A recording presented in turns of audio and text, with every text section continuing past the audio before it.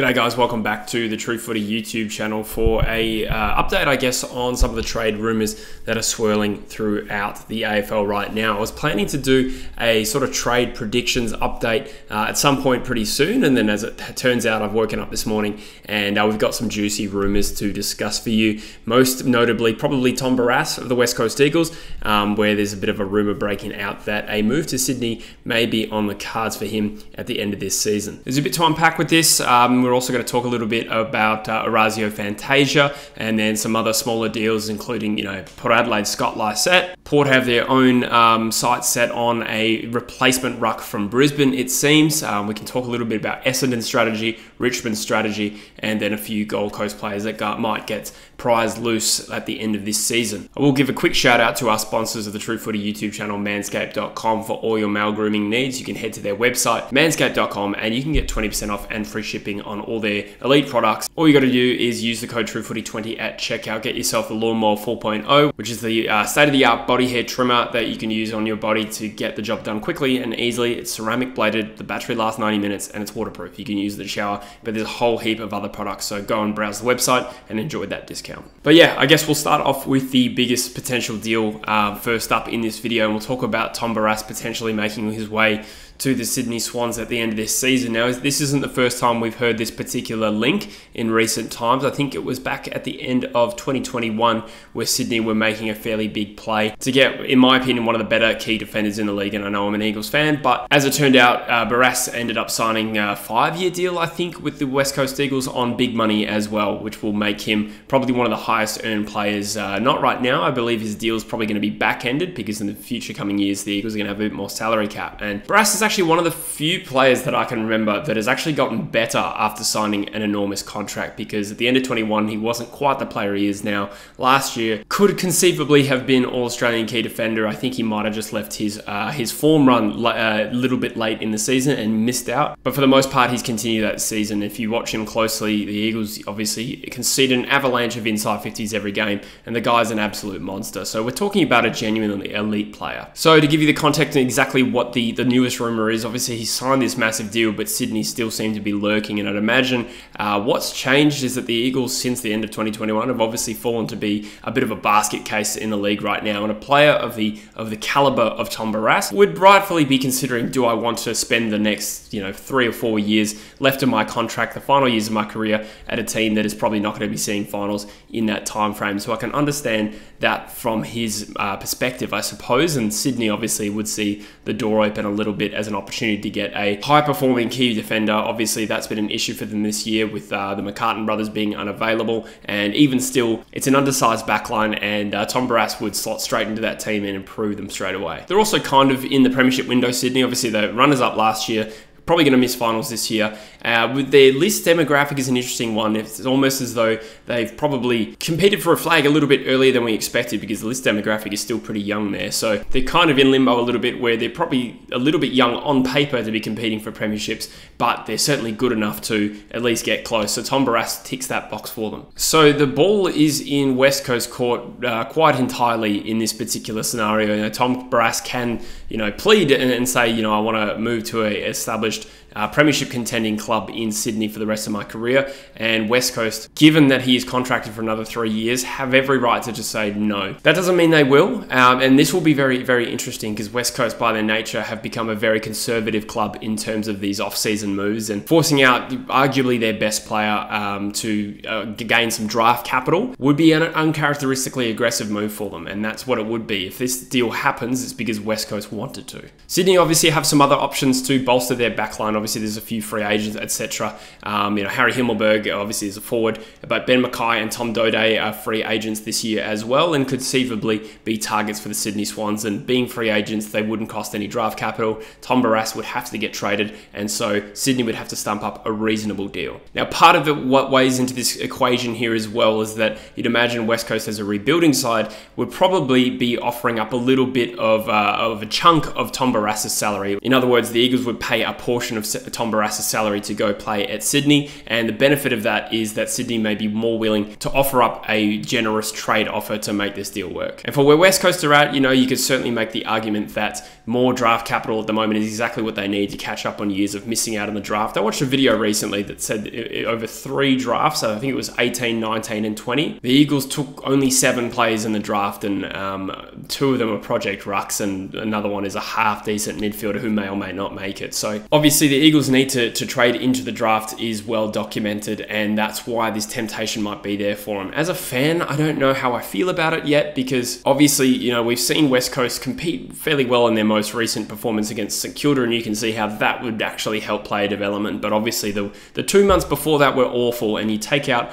our best defender out of that equation, and suddenly I don't know if it helps us as much as you may think it does by getting a draft pick, which we haven't even discussed what that draft pick would be. So given that the Eagles have the bargaining power in a sense here, they're likely to ask for a pretty generous draft pick. So Sydney currently hold pick 6 in this year's draft. I don't think it's going to cost less than that, and to be honest, I think pick 6 for Tom Barrass on its own is a pretty good deal for Sydney. Sure, call me biased, okay, but Tom Barrass is an elite AFL defender, and I can think of 2 players just off the top of my head who were traded for pick 6. I don't know why I remember this, but Adam Shearer and Dion Prestia were both traded in the last few years to their new clubs for pick 6. Both of those players were not elite players when they were traded, and so the Eagles asking for pick 6 outright absolutely is fair enough, and as I said, they've got the bargaining power. But this is the problem I have with pick 6. It's pick 6 right now, right? So Sydney could obviously improve, and out of that bottom half chunk of teams that are pushing up for finals, still like vaguely in contention, Sydney to me seem the most likely to jump up and maybe not make the 8, but get close to it. So you factor that in. You factor in Ben Mackay and Harry Himmelberg are likely to switch clubs at the end of the year, or so it is reported. So that's 2 band 1 compensation picks that will push Sydney down 2 picks to begin with. So that 6 becomes 8. Then there's at least 1 academy player who's probably going to get bid on. So that's now really pick 9 in essence. And that's before you consider Sydney might improve. So this pick 6 might actually be pick 11 or 12 on draft day. So straight off the bat, the pick 6 offer is not as good for West Coast as it may seem. And I don't know if Sydney would be willing to part ways with 2 first rounders. So West Coast, if I was West Coast, I would be aggressively trying to get Logan McDonald. If you've been watching the channel for a while, he's the guy that I want West Coast to chase. But let's be realistic, Sydney would have to agree to that. And on top of that, Logan McDonald would have to agree with that. And I don't really believe on any level Logan McDonald really wants to come to West Coast right now. In 12 months, give us a chance to regroup and show the talent that we have, which I believe is still there under the surface. Sure, but Logan McDonald's not going to want to switch clubs. But that is certainly this is our opportunity to ask the question. But anyway, that's just my thoughts on Tom Barrass in particular. I am probably leaning towards not wanting it to happen, but that doesn't mean it won't happen. So let me know in the comments what you think of that particular deal. We'll move on to Essendon, who are likely to be a big player in this year's trade period for a couple of reasons. They're a young upcoming side. They're one of the younger teams going into this year. In fact, they were the 2nd youngest ranked list in the competition at the start of the year and the 4th least experienced, and yet they find themselves there in the finals currently and potentially around that mark by the end of the season too. So there's that. They're a young up-and-coming side wanting to potentially top up to move up the ladder, and they've apparently got a couple of $1 million in the bank to splash out on a free agent or trade target. So that makes them a bit more attractive as a destination this off-season. And we know that, in recent years, they've missed out on a few big targets. I think DeGoey, reportedly Zerha, Harry Mackay, Josh Dunkley as recently as last year, and they've failed. But I do think the attractiveness of Essendon right now is probably higher than what it has been in the last, well, God knows how long. But it seems to me, they're playing with purpose. They've got really good standards, you feel like, under Brad Scott. Because of their youth and because of the talent, you do think they're up and coming and on the rise. And of course, they've got a fair bit of money in the bank to pay players too. So some of the players that they've been linked to are Ben Mackay of North Melbourne, potentially Ben King as well. I don't think he's out of contract this year. I think he signed for a couple, didn't he? So maybe not this year, but potentially in the future. But then Harry Himmelberg as well as a potential forward line option, because we do know that they do rely a fair bit on Peter Wright. Yes, they've done exceptionally well without him this year, but on paper, you probably want a little bit bit more depth in the key forward stakes. So long story short, Essendon is going to be a major player this offseason. I'm intrigued to see what that looks like, and perhaps they would be the best suited for a player like Ben Mackay. But that sort of flows on to another trade story that has broken today, which is that Orazio Fantasia reportedly has been linked to a shock return to Essendon after leaving Essendon for Port Adelaide on the basis of homesickness a couple of years ago. And I think this has come from The Age, and it's been reported that he supposedly told his ex-teammate Zach Merritt that he wants to come back to Essendon because he's not really getting the opportunities at Port Adelaide. And Fantasia was one of those players that I thought at the start of the year was almost like this forgotten talent that was going to come back in, and it was actually one of the reasons I thought Port Adelaide might rise up the ladder. But as it's turned out, they're doing just fine without him, and generally in his stay at Port Adelaide, he hasn't really cracked too many games. I think it's only been 24 games or something like that since his contract started. It's been a story of both injury for Fantasia and a little bit of form as well, but to play only 24 games since the start of 2020 is certainly going to be a little bit less than he wanted. So there is a chance for Fantasia, who reportedly still owns property in Melbourne, for him to return to Essendon as that live wire small. It'll probably be a cheap deal as well, considering I believe he's out of contract and he hasn't been playing too much footy. So that's one to watch for us. We can talk a little bit about Richmond's draft strategy, and they've been a team I've been zeroing in a little bit on throughout this year in terms of their future. Obviously, I've made the point that they kind of topped up for a real crack at finals this year after having made the finals last year, and it certainly hasn't gone to plan. And what's happened as a result of the Taranto and Hopper deals is they didn't have a first round pick last year, and they currently don't hold one in this year's draft. But it is being reported that they're aggressively coming up with ways to try and deal with Gold Coast for Gold Coast first round draft pick this year. And I've hinted at this in previous videos, but Gold Coast, with 3 potential top 15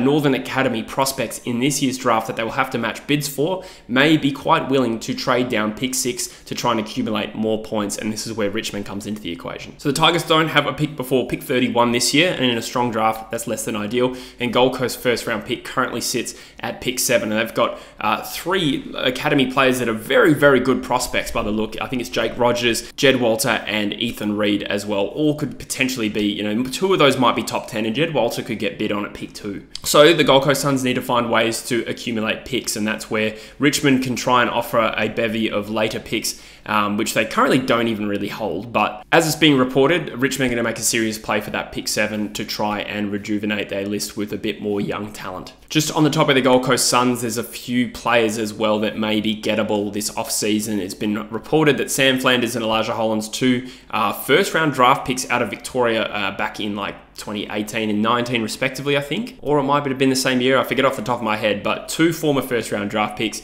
that Gold Coast may see as expendable as they're trying to accommodate these 3 Northern Academy prospects. Those guys haven't really set the world on fire and may be underappreciated talents that could thrive in Victoria as well. So a lot to play out on the Gold Coast side of things, as there so often is, but let's hope they don't do something stupid like offer pick 7 and a player. Then there's a number of smaller little stories regarding Port Adelaide's Scott Lysett, who obviously has been a little bit out of favour this year, hasn't really had a great run of form, let's be honest, and Port Adelaide's ruck stocks outside of him are a little bit thin. So Lysett's about 31, and in theory is still got some years left playing at the top level, so you'd imagine that a suitor for him might be an established team potentially competing for a premiership. Specifically, it is reportedly Collingwood that is interested in Lysett, perhaps as a depth. I mean, you've got Darcy Cameron there, but they've had a whole heap of injuries to talls this year in particular. Mason Cox has missed a bit of footy. Darcy Cameron, as I mentioned, Aiden Begg as well, and in the opening month, I think they were missing all 3 of them. So